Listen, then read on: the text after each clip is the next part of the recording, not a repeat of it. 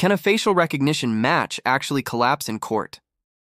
Well, in Ohio, a judge just ruled evidence excluded. Here's the breakdown. In a recent homicide case, the defense team argued that the facial recognition evidence used by the prosecution was a black box. They contended it lacked the transparency and reliability required to be presented in a courtroom. The judge agreed, excluding the evidence. Why? Because the prosecution couldn't provide crucial details about the algorithm, its specific parameters, known error rates, or any independent validation of its accuracy. This ruling sends a clear message. A facial recognition match is just a lead. It is not proof.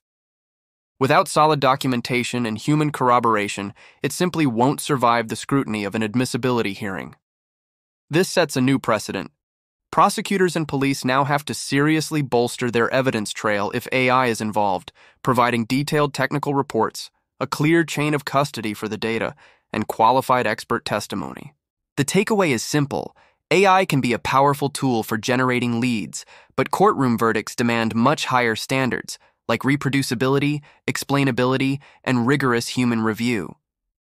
For more breakdowns on AI and justice, make sure to like, subscribe, and hit that notification bell. We drop new videos every week.